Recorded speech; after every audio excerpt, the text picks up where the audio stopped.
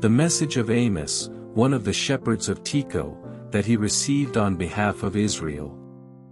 It came to him in visions during the time that Uzziah was king of Judah and Jeroboam son of Joash was king of Israel, 2 years before the big earthquake. The message, God roars from Zion. Shouts from Jerusalem. The thunderclap voice withers the pastures tended by shepherds. Shrivels Mount Carmel's proud peak.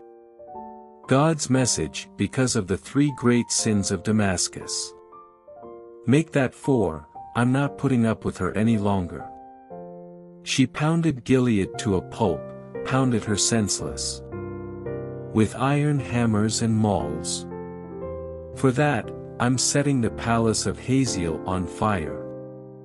I'm torching Ben-Hadad's forts. I'm going to smash the Damascus gates. And banish the crime king who lives in Sin Valley. The vice boss who gives orders from Paradise Palace. The people of the land will be sent back. To where they came from, to Kir. God's decree. God's message, because of the 3 great sins of Gaza. Make that 4, I'm not putting up with her any longer. She deported whole towns. And then sold the people to Edom. For that, I'm burning down the walls of Gaza. Burning up all her forts. I'll banish the crime king from Ashdod. The vice boss from Ashkelon. I'll raise my fist against Ekron. And what's left of the Philistines will die. God's decree. God's message, because of the 3 great sins of Tyre. Make that 4, I'm not putting up with her any longer. She deported whole towns to Edom. Breaking the treaty she had with her kin. For that, I'm burning down the walls of Tyre. Burning up all her forts. God's message, because of the 3 great sins of Edom. Make that 4, I'm not putting up with her any longer. She hunts down her brother to murder him. She has no pity, she has no heart. Her anger rampages day and night. Her meanness never takes a time out. For that, I'm burning down her capital, Taman. Burning up the forts of Bozrah. God's message, because of the 3 great sins of Ammon. Make that 4, I'm not putting up with her any longer. She ripped open pregnant women in Gilead. To get more land for herself. For that, I'm burning down the walls of her capital, Rabbah. Burning up her forts. Battle shouts. War whoops. With a tornado to finish things off. The king has been carted off to exile. The king and his princes with him. God's decree. God's message, because of the 3 great sins of Moab. Make that 4, I'm not putting up with her any longer. She violated the corpse of Edom's king. Burning it to cinders. For that, I'm burning down Moab. Burning down the forts of Kerioth. Moab will die in the shouting. Go out in the blare of war trumpets. I'll remove the king from the center. And kill all his princes with him. God's decree. God's message, because of the 3 great sins of Judah. Make that 4, I'm not putting up with them any longer. They rejected God's revelation. Refused to keep my commands. But they swallowed the same old lies. That got their ancestors onto dead-end roads. For that, I'm burning down Judah. Burning down all the forts of Jerusalem. God's message, because of the 3 great sins of Israel. Make that 4, I'm not putting up with them any longer. They buy and sell upstanding people. People for them are only things, ways of making money. They'd sell a poor man for a pair of shoes. They'd sell their own grandmother. They grind the penniless into the dirt. Shove the luckless into the ditch. Everyone and his brother sleeps with the sacred whore. A sacrilege against my holy name. Stuff they've extorted from the poor is piled up at the shrine of their God. While they sit around drinking wine, they've conned from their victims. In contrast, I was always on your side. I destroyed the Amorites who confronted you. Amorites with the stature of great cedars, tough as thick oaks. I destroyed them from the top branches down. I destroyed them from the roots up. And yes, I'm the one who delivered you from Egypt. Led you safely through the wilderness for 40 years. And then handed you the country of the Amorites. Like a piece of cake on a platter. I raised up some of your young men to be prophets. Set aside your best youth for training in holiness. Isn't this so, Israel? God's decree. But you made the youth in training break training. And you told the young prophets, don't prophesy. You're too much for me. I'm hard-pressed, to the breaking point. I'm like a wagon piled high and overloaded. Creaking and groaning. When I go into action, what will you do? There's no place to run no matter how fast you run. The strength of the strong won't count. Fighters won't make it. Skilled archers won't make it. Fast runners won't make it. Chariot drivers won't make it. Even the bravest of all your warriors won't make it. He'll run off for dear life, stripped naked. God's decree. Listen to this, Israel. God is calling you to account, and I mean all of you, everyone connected with the family that he delivered out of Egypt. Listen. Out of all the families on earth, I picked you. Therefore, because of your special calling, I'm holding you responsible for all your sins. Do two people walk hand in hand if they aren't going to the same place? Does a lion roar in the forest if there's no carcass to devour? Does a young lion growl with pleasure if he hasn't caught his supper? Does a bird fall to the ground if it hasn't been hit with a stone? Does a trap spring shut if nothing trips it? When the alarm goes off in the city, aren't people alarmed? And when disaster strikes the city, doesn't God stand behind it? The fact is, God, the Master, does nothing without first telling his prophets the whole story. The lion has roared.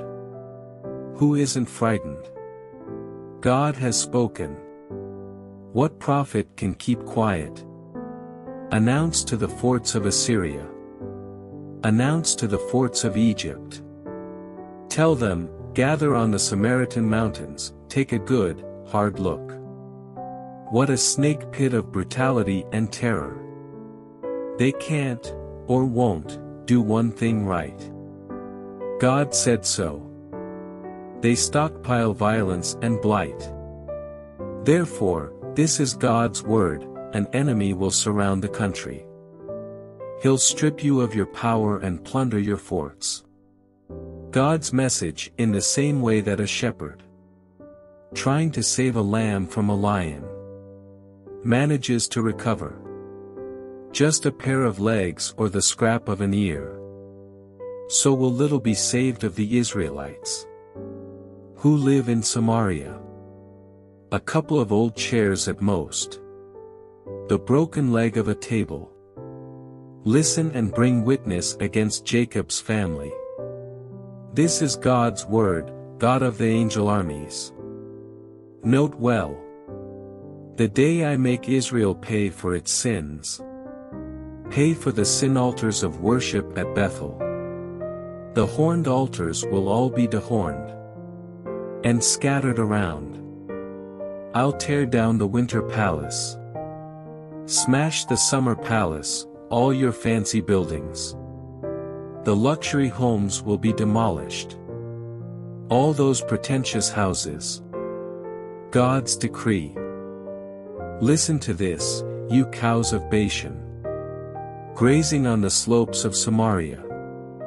You women, mean to the poor, cruel to the down and out, indolent and pampered, you demand of your husbands. Bring us a tall, cool drink. This is serious, I, God, have sworn by my holiness. Be well warned, Judgment Day is coming. They're going to rope you up and haul you off. Keep the stragglers in line with cattle prods. They'll drag you through the ruined city walls, forcing you out single file, and kick you to kingdom come. God's decree. Come along to Bethel and sin, and then to Gilgal and sin some more. Bring your sacrifices for morning worship. Every third day bring your tithe. Burn pure sacrifices, thank offerings. Speak up, announce free will offerings. That's the sort of religious show you Israelites just love. God's decree. You know, don't you, that I'm the one who emptied your pantries and cleaned out your cupboards, who left you hungry and standing in bread lines. But you never got hungry for me. You continued to ignore me. God's decree. Yes, and I'm the one who stopped the rains. 3 months short of harvest. I'd make it rain on one village, but not on another. I'd make it rain on one field, but not on another, and that one would dry up. People would stagger from village to village, crazed for water and never quenching their thirst. But you never got thirsty for me. You ignored me. God's decree. I hit your crops with disease, and withered your orchards and gardens. Locusts devoured your olive and fig trees. But you continued to ignore me. God's decree.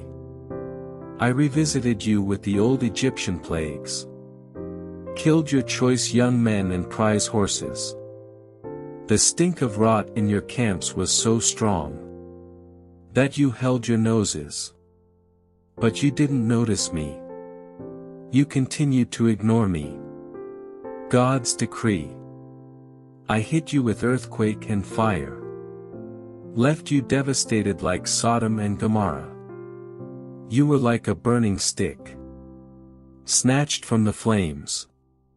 But you never looked my way. You continued to ignore me. God's decree. All this I have done to you, Israel. And this is why I have done it. Time's up, O Israel. Prepare to meet your God. Look who's here, mountain shaper, wind maker. He laid out the whole plot before Adam. He brings everything out of nothing, like dawn out of darkness. He strides across the alpine ridges. His name is God, God of the angel armies. Listen to this, family of Israel. This message I'm sending in bold print, this tragic warning. Virgin Israel has fallen flat on her face. She'll never stand up again. She's been left where she's fallen. No one offers to help her up. This is the message, God's word, the city that marches out with 1,000 will end up with 100.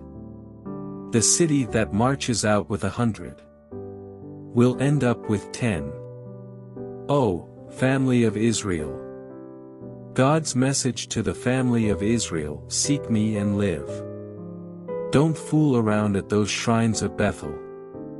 Don't waste time taking trips to Gilgal. And don't bother going down to Beersheba. Gilgal is here today and gone tomorrow. And Bethel is all show, no substance. So seek God and live. You don't want to end up with nothing to show for your life, but a pile of ashes, a house burned to the ground. For God will send just such a fire, and the firefighters will show up too late. Woe to you who turn justice to vinegar and stomp righteousness into the mud. Do you realize where you are?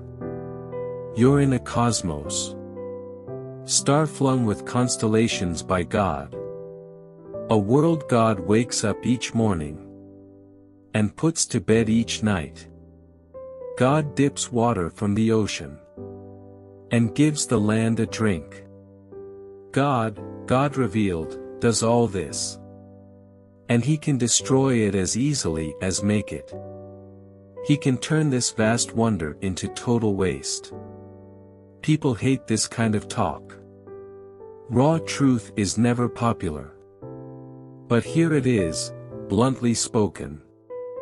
Because you run roughshod over the poor and take the bread right out of their mouths. You're never going to move into the luxury homes you have built. You're never going to drink wine from the expensive vineyards you've planted. I know precisely the extent of your violations, the enormity of your sins. Appalling. You bully right-living people, taking bribes right and left and kicking the poor when they're down. Justice is a lost cause. Evil is epidemic. Decent people throw up their hands.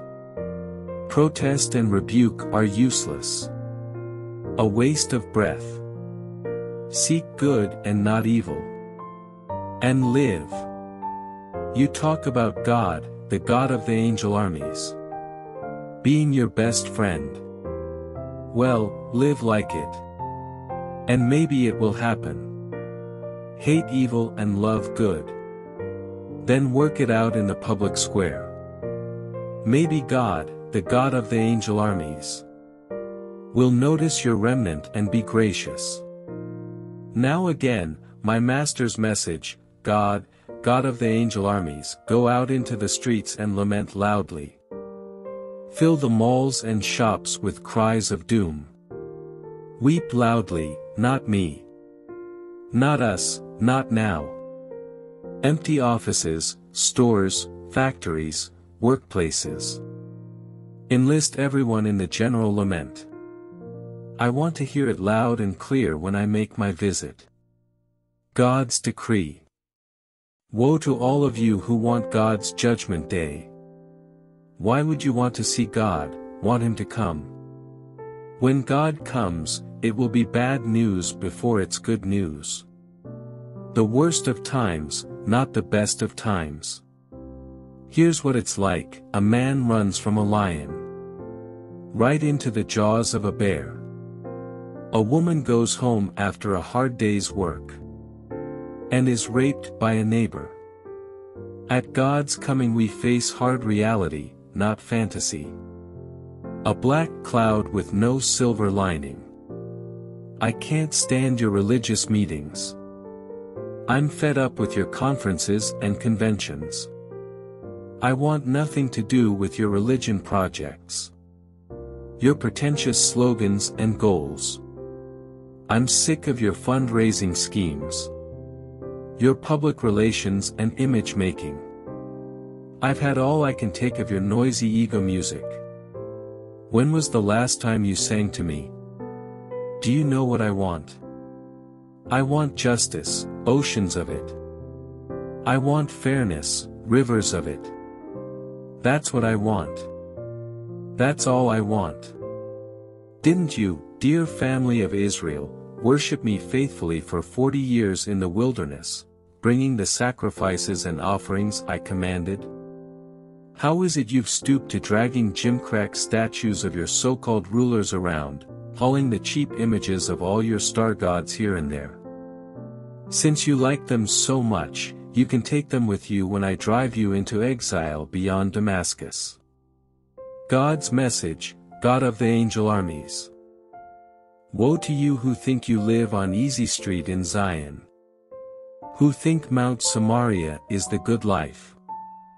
You assume you're at the top of the heap. Voted the #1 best place to live. Well, wake up and look around. Get off your pedestal. Take a look at Kalna. Go and visit Great Hamath. Look in on Gath of the Philistines. Doesn't that take you off your high horse? Compared to them, you're not much, are you? Woe to you who are rushing headlong to disaster. Catastrophe is just around the corner. Woe to those who live in luxury and expect everyone else to serve them. Woe to those who live only for today, indifferent to the fate of others. Woe to the playboys, the playgirls, who think life is a party held just for them. Woe to those addicted to feeling good, life without pain. Those obsessed with looking good, life without wrinkles. They could not care less about their country going to ruin. But here's what's really coming. A forced march into exile. They'll leave the country whining. A ragtag bunch of good-for-nothings. God, the Master, has sworn, and solemnly stands by his word. The God of the angel armies speaks, I hate the arrogance of Jacob. I have nothing but contempt for his forts. I'm about to hand over the city and everyone in it. 10 men are in a house, all dead. A relative comes and gets the bodies to prepare them for a decent burial. He discovers a survivor huddled in a closet and asks, are there any more? The answer, not a soul. But hush. God must not be mentioned in this desecrated place. Note well, God issues the orders. He'll knock large houses to smithereens.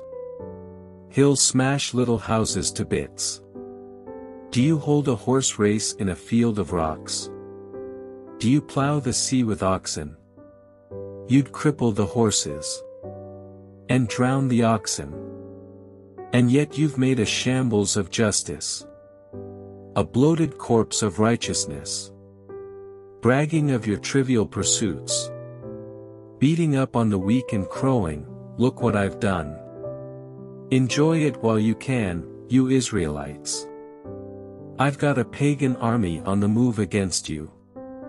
This is your God speaking, God of the angel armies. And they'll make hash of you, from one end of the country to the other. God, my master, showed me this vision. He was preparing a locust swarm. The first cutting, which went to the king, was complete, and the second crop was just sprouting. The locusts ate everything green. Not even a blade of grass was left that I called out, God, my master. Excuse me, but what's going to come of Jacob? He's so small. God gave in, it won't happen, he said. God showed me this vision, oh. God, my master God was calling up a firestorm. It burned up the ocean. Then it burned up the promised land. I said, God, my master. Hold it, please. What's going to come of Jacob? He's so small. God gave in, all right, this won't happen either, God, my master, said. God showed me this vision. My master was standing beside a wall. In his hand he held a plumb line. God said to me, what do you see, Amos? I said, a plumb line. Then my master said, look what I've done. I've hung a plumb line in the midst of my people Israel. I've spared them for the last time. This is it. Isaac's sex and religion shrines will be smashed, Israel's unholy shrines will be knocked to pieces. I'm raising my sword against the royal family of Jeroboam. Amaziah, priest at the shrine at Bethel, sent a message to Jeroboam, king of Israel. Amos is plotting to get rid of you, and he's doing it as an insider, working from within Israel. His talk will destroy the country. He's got to be silenced. Do you know what Amos is saying? Jeroboam will be killed. Israel is headed for exile. Then Amaziah confronted Amos, seer, be on your way. Get out of here and go back to Judah where you came from. Hang out there. Do your preaching there. But no more preaching at Bethel. Don't show your face here again. This is the king's chapel. This is a royal shrine. But Amos stood up to Amaziah, I never set up to be a preacher, never had plans to be a preacher. I raised cattle and I pruned trees. Then God took me off the farm and said, go preach to my people Israel. So listen to God's word. You tell me, don't preach to Israel. Don't say anything against the family of Isaac. But here's what God is telling you, your wife will become a whore in town. Your children will get killed. Your land will be auctioned off. You will die homeless and friendless. And Israel will be hauled off to exile, far from home. My master God showed me this vision, a bowl of fresh fruit. He said, what do you see, Amos? I said, a bowl of fresh, ripe fruit. God said, right. So, I'm calling it quits with my people Israel. I'm no longer acting as if everything is just fine. The royal singers will wail when it happens. My master God said so. Corpses will be strewn here, there, and everywhere. Hush. Listen to this, you who walk all over the weak. You who treat poor people as less than nothing. Who say, when's my next paycheck coming? So I can go out and live it up. How long till the weekend? When I can go out and have a good time. Who give little and take much. And never do an honest day's work. You exploit the poor, using them. And then, when they're used up, you discard them. God swears against the arrogance of Jacob. I'm keeping track of their every last sin. God's oath will shake earth's foundations. Dissolve the whole world into tears. God's oath will sweep in like a river that rises, flooding houses and lands, and then recedes, leaving behind a sea of mud. On Judgment Day, watch out. These are the words of God, my master. I'll turn off the sun at noon. In the middle of the day the earth will go black. I'll turn your parties into funerals, and make every song you sing a dirge. Everyone will walk around in rags, with sunken eyes and bald heads. Think of the worst that could happen. Your only son, say, murdered. That's a hint of Judgment Day. That and much more. Oh yes, Judgment Day is coming. These are the words of my master God. I'll send a famine through the whole country. It won't be food or water that's lacking, but my word. People will drift from one end of the country to the other. Roam to the north, wander to the east. They'll go anywhere, listen to anyone, hoping to hear God's word, but they won't hear it. On Judgment Day, lovely young girls will faint of word thirst.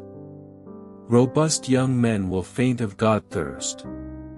along with those who take oaths at the Samaria ㅡㅡㅡㅡ center, saying, As the Lord God of Dan is my witness, and the Lady Goddess of Beersheba bless you, their lives will fall to pieces. They'll never put it together again. I saw my master standing beside the altar at the shrine. He said, Hit the tops of the shrine's pillars. Make the floor shake. The roof's about to fall on the heads of the people. And whoever's still alive, I'll kill. No one will get away. No runaways will make it. If they dig their way down into the underworld, I'll find them and bring them up. If they climb to the stars, I'll find them and bring them down. If they hide out at the top of Mount Carmel, I'll find them and bring them back. If they dive to the bottom of the ocean, I'll send dragon to swallow them up. If they're captured alive by their enemies, I'll send sword to kill them. I've made up my mind to hurt them, not help them. My master, God of the angel armies, touches the earth, a mere touch, and it trembles. The whole world goes into mourning. Earth swells like the Nile at flood stage. Then the water subsides, like the great Nile of Egypt. God builds his palace, towers soaring high in the skies. Foundations set on the rock-firm earth. He calls ocean waters and they come. Then he ladles them out on the earth. God, your God, does all this. Do you Israelites think you're any better than the far-off Cushites? God's decree. Am I not involved with all nations? Didn't I bring Israel up from Egypt, the Philistines from Caphtor, the Arameans from Kir? But you can be sure that I, God, the Master, have my eye on the kingdom of sin. I'm going to wipe it off the face of the earth. Still, I won't totally destroy the family of Jacob. God's decree. I'm still giving the orders around here. I'm throwing Israel into a sieve among all the nations and shaking them good, shaking out all the sin, all the sinners. No real grain will be lost, but all the sinners will be sifted out and thrown away, the people who say, nothing bad will ever happen in our lifetime. It won't even come close. But also on that judgment day I will restore David's house that has fallen to pieces. I'll repair the holes in the roof, replace the broken windows, fix it up like new. David's people will be strong again and seize what's left of enemy Edom, plus everyone else under my sovereign judgment. God's decree. He will do this. Yes indeed, it won't be long now. God's decree, things are going to happen so fast your head will swim, one thing fast on the heels of the other.